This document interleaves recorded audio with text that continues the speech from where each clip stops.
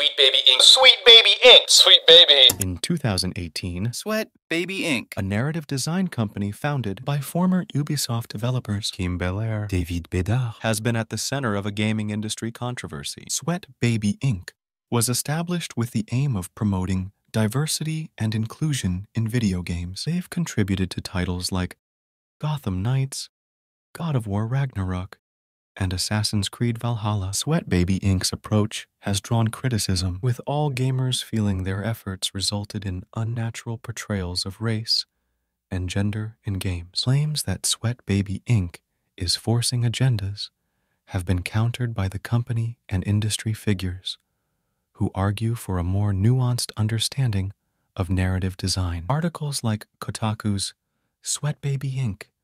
doesn't do what some gamers think it does, trying to water down what real issue is it. The situation escalated when social media activity by some associated with Sweat Baby Inc. came to light. Tweets by a senior editor, Alyssa Mercante, regarding race were seen as controversial. Additionally, attempts by another Sweat Baby Inc.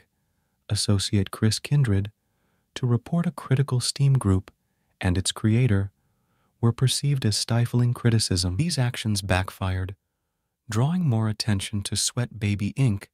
and the critical perspectives. Public scrutiny led Sweat Baby Inc. to modify their website's About Us section. Real gamers don't care about diversity in video games. They want video games to get themselves in it without political themes in it. Sweat Baby Inc. don't care about race and women in video games.